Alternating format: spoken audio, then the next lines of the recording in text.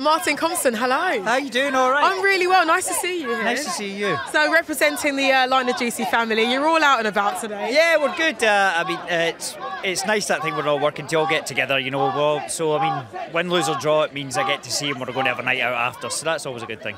I mean, how much of a family environment has this show become for you? You know what? It's genuinely been the time of my life. I mean, I don't want to sound like cliched, but they became, Vicky and Adrian especially, they became like my best friends, you know, and it's quite an intense job, but I can't wait to get back to Belfast in September and start Series 5, and hopefully I survive it. You never know.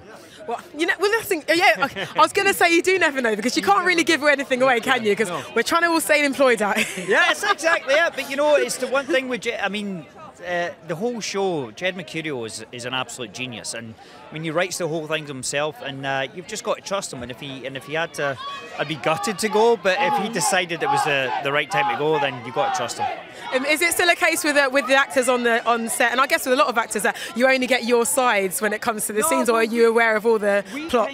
We're kind of ahead of the game a little bit, but I mean, I didn't know in Series 3 that Vicky McClure was going to be hanging off a truck with an AK-47. That was something I never anticipated, but yeah, he's really good, because I mean, we've been doing the job that long now that, so we know the characters more than anybody. So he's great that he can let it go, and if we think something should go a certain way, he lets us have a bit, you know. And we spoke to Tandy earlier, and she was just kind of raving and just lovely, wonderful woman. She's just so full of enthusiasm for British drama. Tandy's like a hard Mary Poppins. You know what I mean? She's like a street Mary Poppins. Yeah, she's the sweetest thing, but you would not mess with her. You wouldn't mess with her, but she's an absolute darling, and I mean, hence why she's Roz. That's it, and she's got. And it's great that the show can attract that calibre of actor, you know, and and hopefully it started with Lenny James, with Kaylee Hawes, Danny Mays, and I mean, we've been really, really blessed with the actors who have came in, because it makes us raise our game, you know.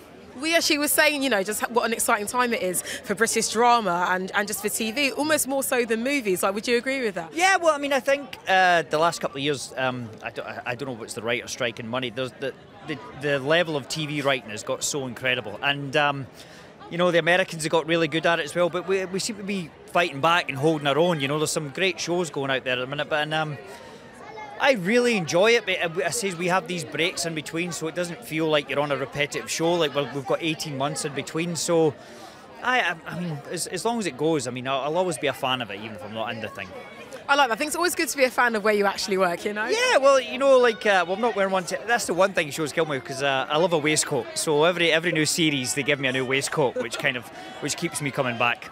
But waistcoat free tonight. Yeah, I don't even know what this is called. It's called a cummerbund, I believe. Or a cumberbatch. No, yeah, an actual cummerbund, not to be confused with the popular British actor. So, yeah, so I'm feeling quite dapper, and that's a good thing about these things as well. I know it might sound a bit like, you know, but even though we're all actors and stuff, we're all pals, a lot of people. So there's a lot of people I haven't seen in a long time here tonight who you know you're going to bump into. That's the great thing for these occasions. I mean, I'd love it if Eddie Dunbar I wouldn't hear the end of it on set if he won. And Vicky's already got one, and Tandy's already got one. Okay. So I wouldn't hear the end of it, but I'd love it if Eddie won. But it really is sort of like a works night out.